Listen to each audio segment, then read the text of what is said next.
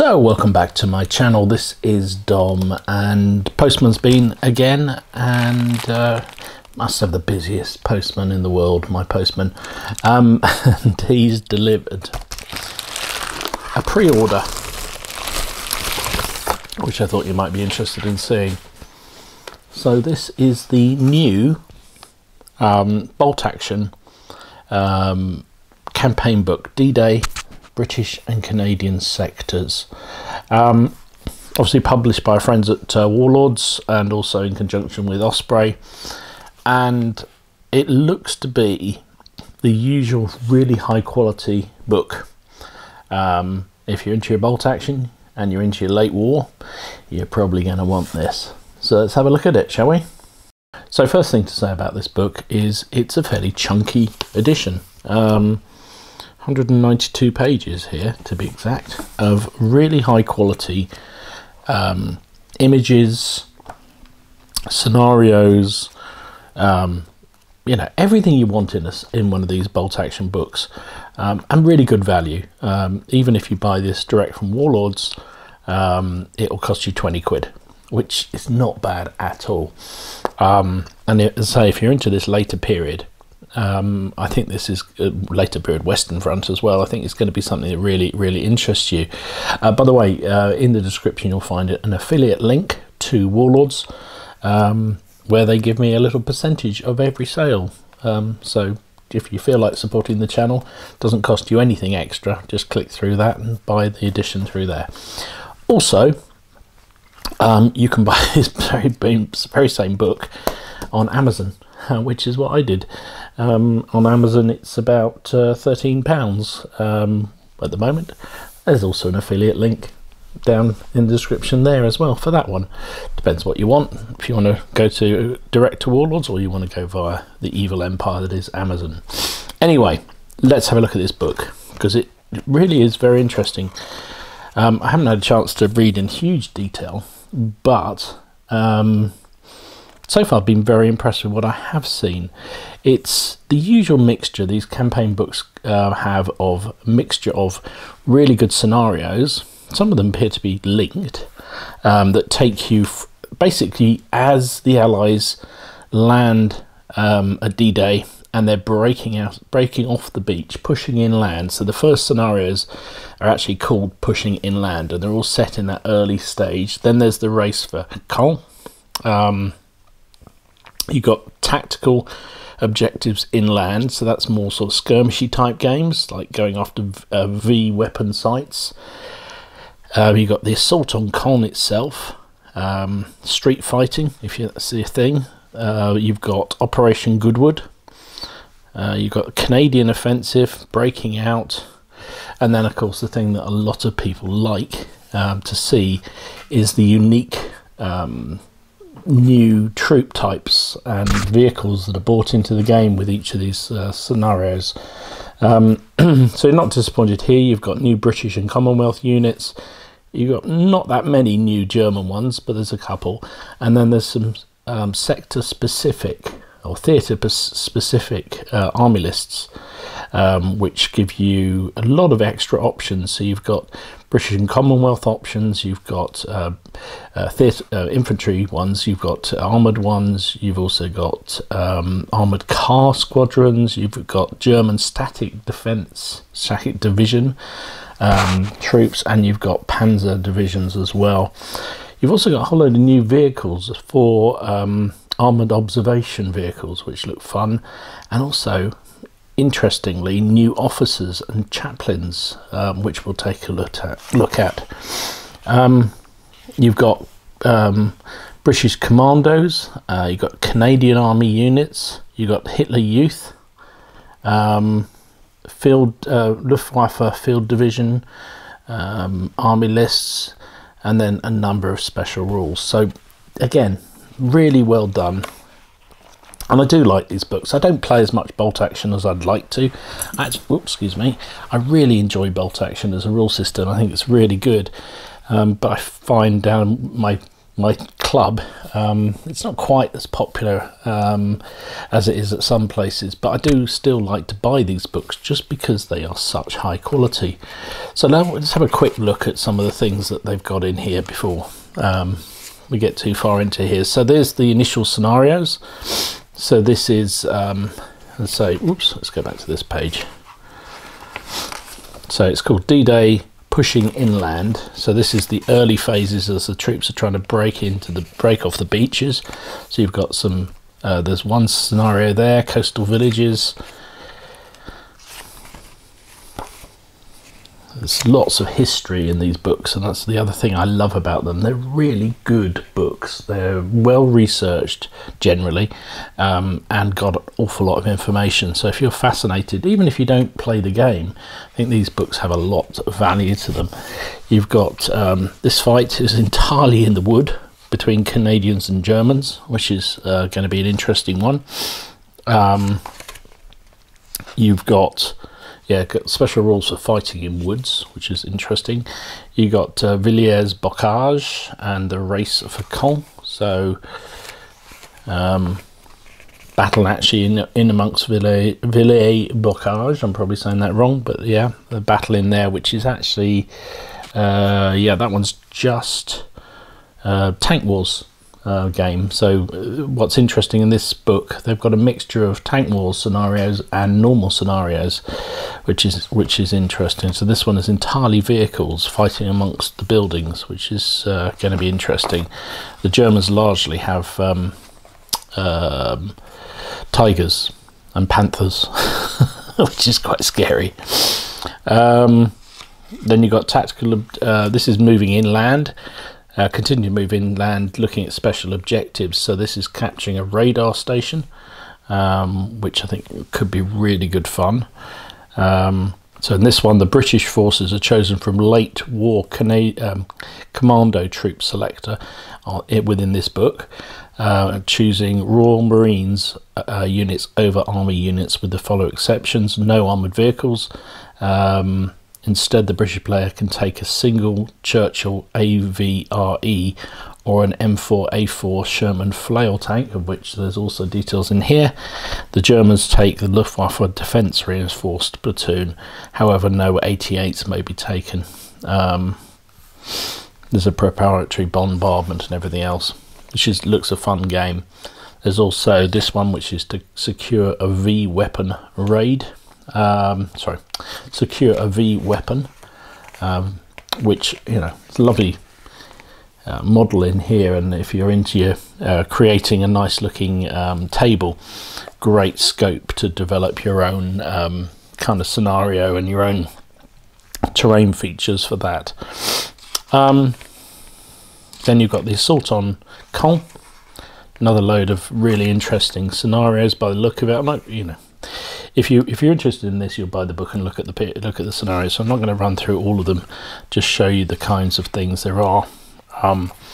You've got some, as they do very often in these new books, you get some special characters. So you've got Lieutenant Colonel Lockhart Ross Fulton, who is what is he, a major. He has a number of special characteristics, which is kind of interesting. He has unflappable leadership. All units activated by Major Fulton using your men snap 2 action rule may ignore the effect of 1 pin, which is kind of cool. He hates the SS, so that has a special rule. He's also dogged, and he's lucky. So that's kind of fun.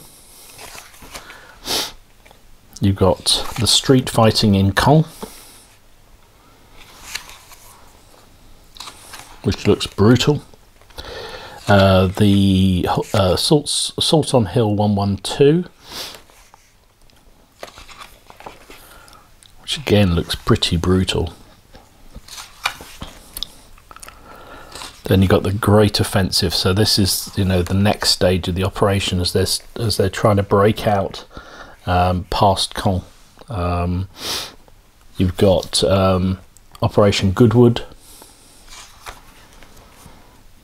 which again is another tank game, so primarily tank vehicles, but using bocage, which is interesting.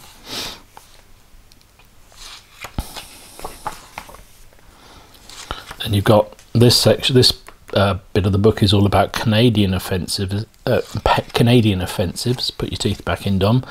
You got Operation Totalize, which is the Canadians trying to capture Hill 122 and hold it against counterattacks.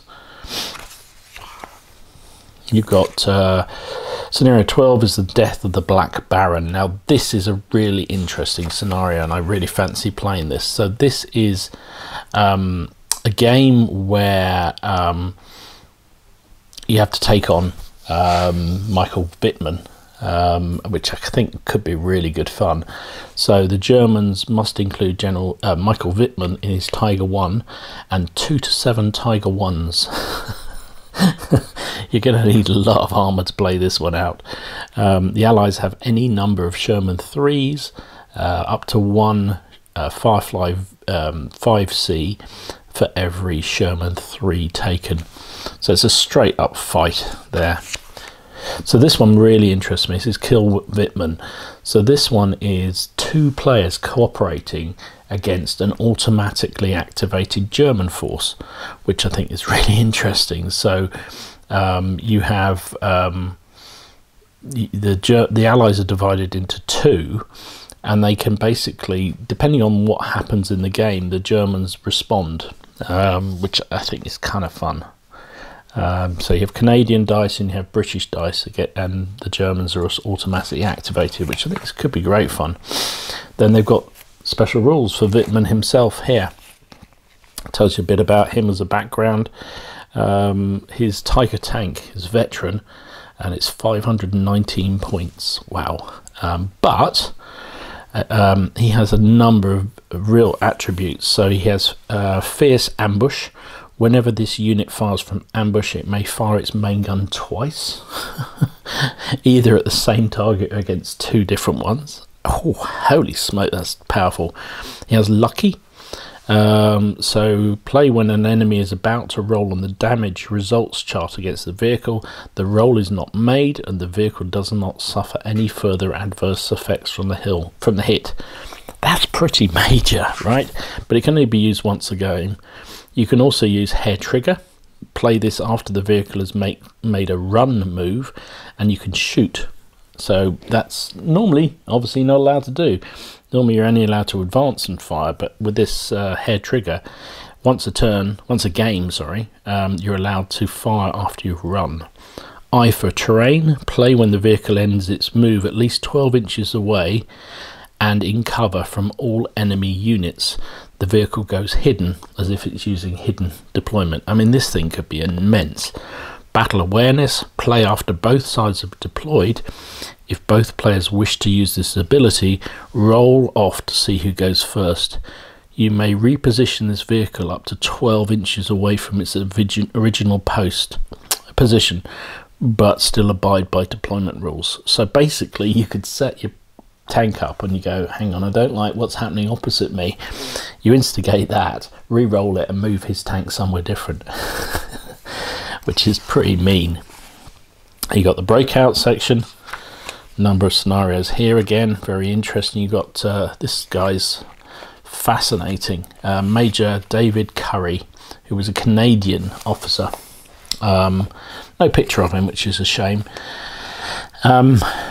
So he basically, in one particular battle around, well, actually no, it was a reconnaissance around St. Lambert, he alone on foot, and then later on leading his tank, took on a German sniper, firing his rifle from the cupola of the tank, while his crew continued to engage German vehicles. So he was sticking out the top of the turret, firing his rifle at sniper. Apparently he was everywhere during the battle, inspiring, rallying, and leading his men as they defeated desperate German attempts to break out. And he was the only officer in his battle group who didn't become a casualty. He survived the war entirely, and made lieutenant colonel, and he only died in 1986 at the age of 73. So hell of a character. He also has the dogged trait, hates the SS, has personal reconnaissance, so he counts as an intelligence officer, which is an extra rule in here. And he also he's a tank commander, so he has exceptional aptitude at commanding tanks, means that any armoured vehicle within his command range may re-roll failed order and morale checks. Massive. So really good. You've got within this, I think there's, yeah, they talk about the Typhoon as well. Really good scenarios. So that's all your scenarios. You've got 13 scenarios covering the breakout basically from the beach. Then you've got, this is the thing I think a lot of people get very excited about, some additional Commonwealth units. You've got infantry squads and teams that basically are on armoured cars. So these are reconnaissance squads, basically. They count as infantry, but you put them in half tracks or white scout cars, or even C-15 TA armoured trucks, which is kind of fun. They have an anti-tank rifle platoon detachment. Now this kind of works like, is it the Japanese? I think they have a similar thing where instead of having a two-man crew, you can effectively buy extra men to man the anti-tank rifles, so they can basically soak up extra casualties. So normally, you know, 2 men is all you get with an anti-tank rifle. This one will give you, well, you can have up to 2 additional men. You can also have a man there with an LMG as well. So you could have an anti-tank rifle and an LMG in a 4-man group with an NCO, or even a mortar, a light mortar if you want. So that's kind of cool. Royal Engineer section, they're stubborn if you want them. You've got Bren anti-aircraft guns, which can actually be twin guns if you want, so twin light machine guns, sorry. You've got the flail tank, Sherman flail. You've got the Wesp flamethrower tank, which is just evil. Various armoured cars. You've got the Humber, the Fox, the Lynx, then you've got the M29 Weasel, which was a Canadian Special Forces vehicle, I believe. Truck-like thing, was it? No, it's an armoured vehicle. Amphibious as well, if you want it to be, which is kind of cool. Armoured truck. This is the C-15 TA armoured truck that the scout squad could go in. So it's basically it's a truck with 7+ armour value and can carry up to 8 men. There's also an ambulance version of that if you wish. Number of extra vehicle options for the Canadians. So they can have kangaroos, which is basically it was the Priest anti-tank self-propelled gun, I believe, that just they took the gun out and it became an armoured troop carrier. You've got the Otter light reconnaissance car, which basically only has an anti-tank rifle or an LMG, although you could upgrade it to heavy machine gun apparently. You've got the Sexton. You've got the Staghound Mark 1 heavy armoured car option. And then the Germans don't get so much in this book. There's not so much new for them in terms of new units. You have the Helden... Oh, I was practicing things earlier. Heldenklagen... Oh, I don't know. Anyway, basically this is non-combatants who've been forced into fighting. And it's 30 points each for a unit of 5 men, which you can add additional 5. You can have LMGs, you can have Panzerfaust if you want. But they count as we ain't foot sloggers. So because they're not really trained to be soldiers, they don't get any benefit of the NCO, and in fact it's treated as if they've lost the NCO, so that's a -1 on there. So not only the inexperience, but they've also lost their NCO, so that's another -1. They have minimal training as well, so you can't use the nation's special rules. So you couldn't use the extra rifle shot, you couldn't use the extra LMG shot, you couldn't use the ability to replace your NCO, those sort of things. I guess you couldn't also use when a German officer does a snap 2 order, you couldn't use extra. You'd have to use the normal amount that most other nations use as well for that. In terms of the German, these are theatre-specific lists. So you've got a British late war anti-tank reinforced platoon, which is basically lots of 6-pounders. You've got Achilleses and priests, if you want, as vehicles. Field artillery, Bofors guns as well. A mortar reinforced platoon. You've got a machine gun reinforced platoon. I'm not sure why you'd want that. Machine guns aren't that great in bolt action really, but you can have machine gun squads if you want. You've got a mid and late war Royal Artillery gun troop platoon, which basically can have 0 to 2 guns from field artillery, which are light artillery, anti-tank guns or anti-aircraft guns, plus you can have another anti-aircraft vehicle, which is kind of interesting. You've got a Canadian version, or British and Canadian self-propelled artillery platoon, which basically has you can have the archer self-propelled gun, you can have the ex-sextant, you can have the priest within that. You could also have the cruiser if you want, or centaur, or the wolverine, which is kind of an interesting option as well. And then these are specialist armoured formations they talk about here. So you talk about the various different formations that existed and were involved in this campaign. And here are some of the divisions that, well, this is the army list to make that division for the tank version of the game. You've got the RAF regiment in Normandy as well, if you wish to do that as well. I told you this book is packed full of it. And there's their list, which involve, oh, that's the RAF Armoured Car Squadron, so platoon, which basically has a Hummer light reconnaissance vehicles primarily, as its sort of differentiator. Then you've got German lists, so this is the Static Division Reinforced Platoon. It's basically, so the idea was that although obviously the Germans defended quite heavily the coast of France, they didn't want to leave fully trained units there for often years on end, so they brought in replacements, sick, injured, non-German divisions. So this is to represent that, and they're quite, yeah, not particularly brilliant. There's no, oh, there is armour. Yeah, you can have a Panzer IV, you can have a Stug, you can have a Marder, have a Grill, Opel Blitz with a Pak 38, plus a number of the squads.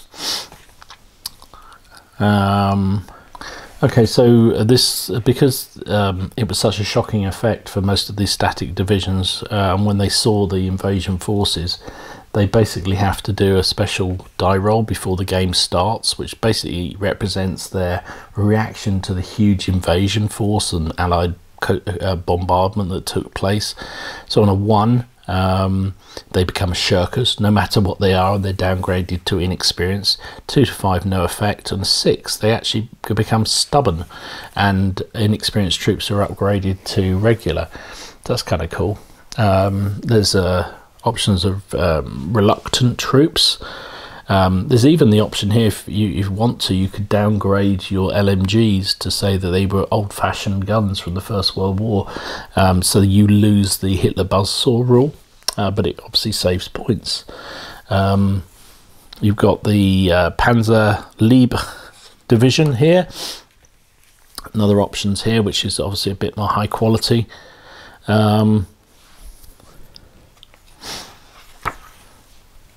And then in here you've got armoured observation vehicles. So these basically allow you to act artillery or forward artillery observers, but within an armoured vehicle. So even though you might take a Cromwell observation tank, it can't use its main gun. The guns on these things were dummies, and so you can't use it in the game. You just use the dummy. Sorry, just use the machine gun in this case. But it's treated like an observation thing. You've got Otters, you've got Shermans, you've got Rams.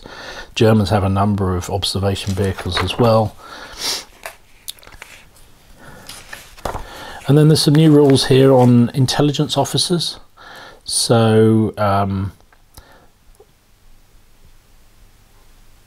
basically they have a number of special rules with them. So they have attached, they have training, and they have intelligence. So let's just have a quick look and see what those mean.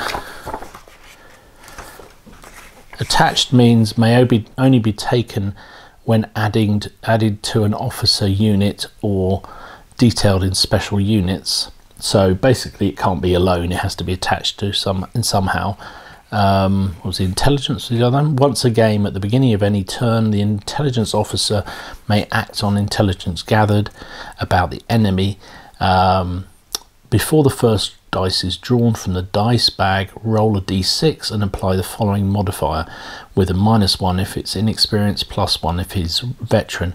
On a 4+, the player activating the intelligence officer may choose a dice from the bag for first activation. If both players attempt to activate this ability simultaneously, each must roll d6 and the highest wins. So that's kind of cool. And what was the other one? Training, wasn't it? Must be the same quality of officer to what is attached. So basically if you put him with your commander-in-chief, and the commander-in-chief is also your lieutenant or what have you, and if he's veteran, this guy has to be veteran. Can't be anything different. So that's kind of nice. You've got British intelligence officer, so they also have an ability to be behind the lines, and stubborn and tough fighters as well. So behind the lines, when outflanking, the unit ignores -1 modifier to the order check for coming on the table. So basically you could put an intelligence officer with your unit and bring him on from the flank, which is kind of cool. And you got more chance of arriving basically. So there's also support officers, and these basically work as trained gunners and gun commanders. So much the same way as an officer helps infantry squads, these guys will help you know, anti-tank guns and that sort of thing. Trained gunners HQ staff is made up of soldiers who spent a great deal of time working in or around heavy weapons.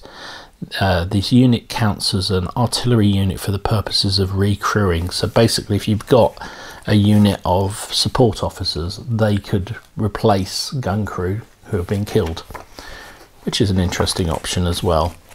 Chaplains. So chaplains cost 20 points inexperienced, 25 regular and 30 veteran. So they look like a cheap dice basically.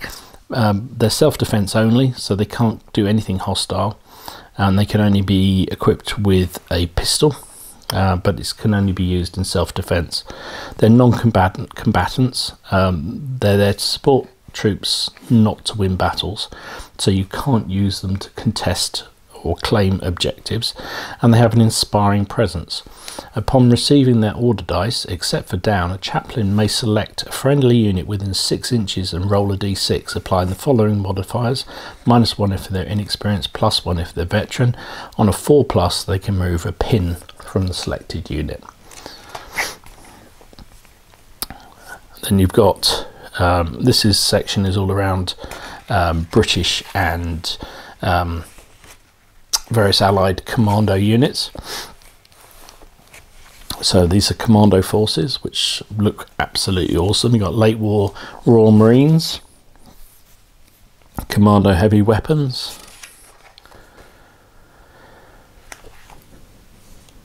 commando medics, commando forward observer, intelligence officer, chaplain.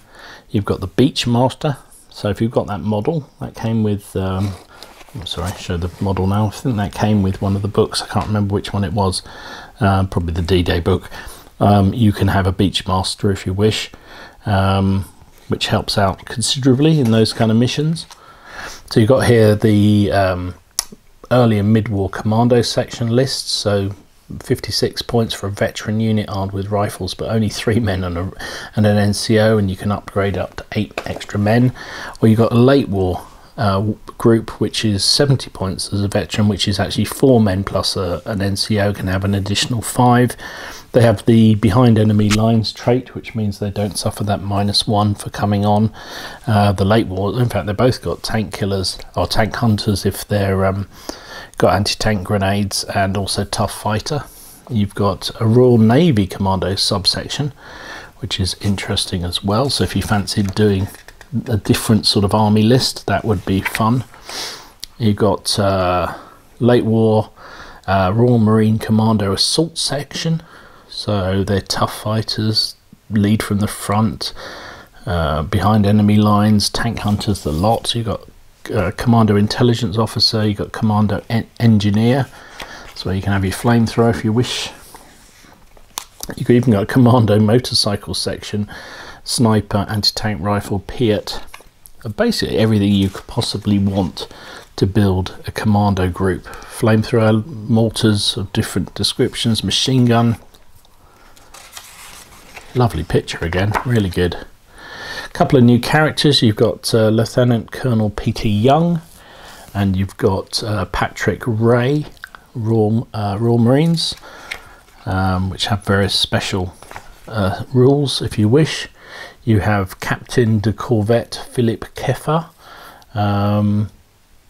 who also, what does he have?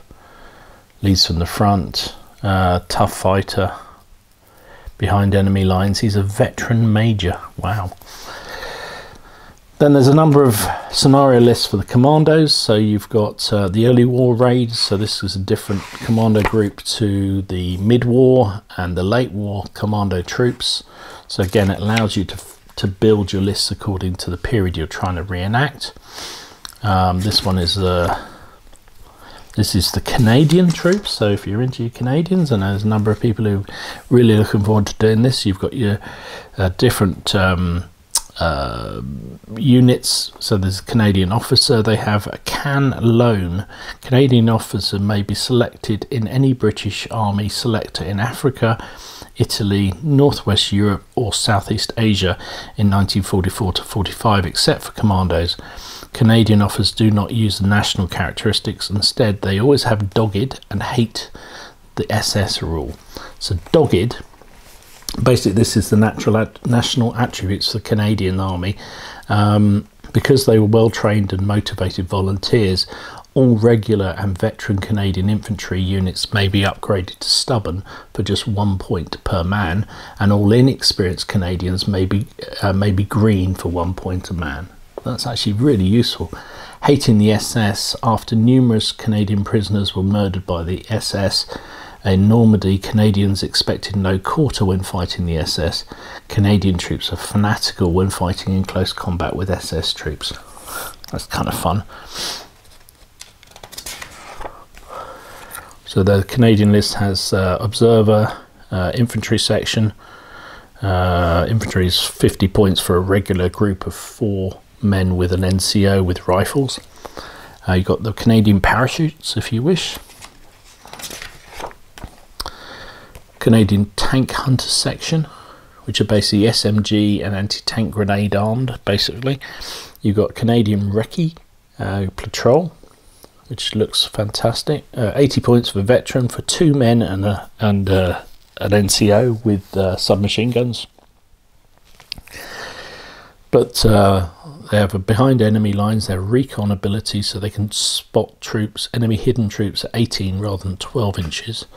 Intelligence gatherers, I mean, they're just full of good stuff. You've got a sniper group, you've got field engineers or pioneers, and then various artillery. They've got the Churchill Mark II special tank, was a flamethrower variant of the tank, the Ram cruiser tank, the Canadian Sherman, Stuart's self-propelled gun, which is the Ram Badger, which is basically a flamethrower tank again. Canadian armoured cars section has sidecars, really cheesy thing, but they're very useful, and has a recce carrier. You got the Skink AA tank, which is a special light anti-tank anti-aircraft gun. Had basically 4 20mm cannons mounted on a Grizzly tank hull. Wow. It was highly effective at suppressing ground targets. but no enemy aircrafts were engaged. I'm not surprised. 4 20mm cannons, it's pretty effective. And here's the theatre list for the Canadian Army. You've got, what have we got here? Well, this is the Canadian Army 1939 to 42. You've got 1943 to 44, and then you've got the Canadian Infantry 45. Then you've got a reinforced Canadian Infantry Platoon 1945, and you've got a Canadian Airborne 1944 to 45. Canadian Armour, so if you want to just play the tank variation, that gives you the option there. And this is a section on the Hitler Youth, the 12th SS Hitler Jugend. So they have special rule of Angriff, I think that's how you say it. If the unit fails an order test while on the table, the unit doesn't go down, but instead must be moved as far as possible towards the closest enemy visible unit, charging it if at all possible. Note that this happens even if it's unable to run. This unit cannot fire. This rule only applies to infantry that are on the ground and not in transports, and doesn't apply to a medic team. They also have suicidal fanaticism. The overzealous nature of soldiers' indoctrination would tragically boil over in instances of extreme violence and aggression, often at the cost of their own lives. This fanaticism would cause to the cause meant that they did not easily give in and would fight to the death. Any unit with this rule gains the fanatic special rule. However, when an enemy rolls to damage any non-vehicle units in the 12th SS force, the unit's damage value is treated 1 less than normal. Wow. So inexperienced troops are killed basically on 2 instead of a 3. So they have a couple of special units. So there's the SS officer. This is has a blind obedience special rule and tempered steel special rule. So tempered steel basically stops those 2 national characteristics if they're within 6 inches of the officer, and basically become just normal fanatics. And you got so that's, what's the difference? That's the 12th SS unit. Oh, let's say the SS officer, and then you can have a support officer as well if you wish, which is basically can support the artillery, any guns or what have you have. There's the infantry squads. Nice pictures again, really nice. It's what you expect from Osprey, isn't it? Infantry squads, 35 points for an experienced group of 4 men plus an NCO, 50 for a regular. You can have up to 7 more men if you wish. 12th SS Pioneers.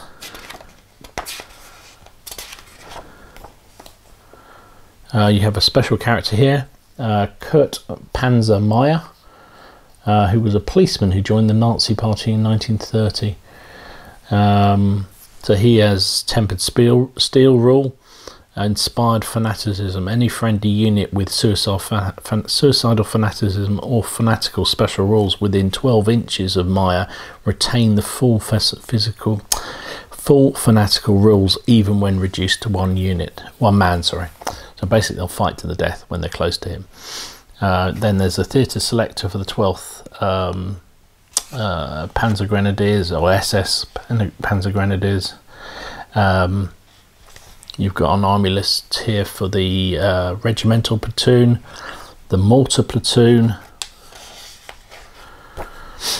and then there's the field. Oh my goodness, there's so much in here. Luftwaffe division. Again, I know this is a popular one because it's a bit different. So you've got special special units here for the Luftwaffe defense squads, reconnaissance squads, pioneers. You got flat guns, obviously. They do have a captured French tank called the Turmstellung. So no, that's not. They've got this Turmstellung, which is actually an emplaced turret. It's the turret from a Renault put on a basically like an emplacement, effectively, which is kind of interesting. You've got that. You can actually have the Renault FT17 if you wish. They've got horse-drawn wagons, And then again, select a list here for the Luftwaffe, including a Luftwaffe flak platoon. Then there's very special rules around digging in, fortifications, barbed wire, trenches, artillery positions, bunkers, because obviously that plays a huge part in this period of the war. Minefields,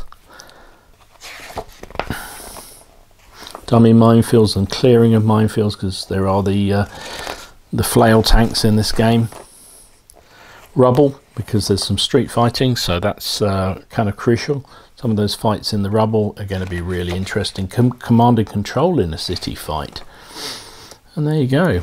That is the book. And I have to say, for 20 quid, or £13 if you go to Amazon or somewhere else, I think this is an extremely good value book. I think it's a great read. There's some really good history in here, some interesting battles that they've picked out on the scenarios, and if you're into bolt action, I think it's an absolute must. If you're into your late war, that is. I think it's a really good read. So there you go, that's my look through it. So it just arrived, haven't played any games in it obviously, but I can't wait to try it out. Actually, I might even be tempted to go for a late war British Army based on this book, because it does look very interesting. So there you go. I hope you found it interesting and useful. If you did, please give it a like and consider subscribing to the channel if you haven't already done so. As I say, down in the description you'll find a link to Warlords and also to Amazon, where you can pick these rule sets up. No extra cost to you. I just get a little tiny percentage if you do make a sale, which comes back and helps me to finance some of the channel and upgrade and improve the sort of stuff I'm doing. So I appreciate it if anybody does that. Just a little tiny bit of help, which is great. Anyway, I hope everyone's well, staying safe, staying in if that's appropriate, and where you are when you're watching this video. I'm hoping we'll get back to some gaming sometime soon. So this is Dom signing out. See you again soon.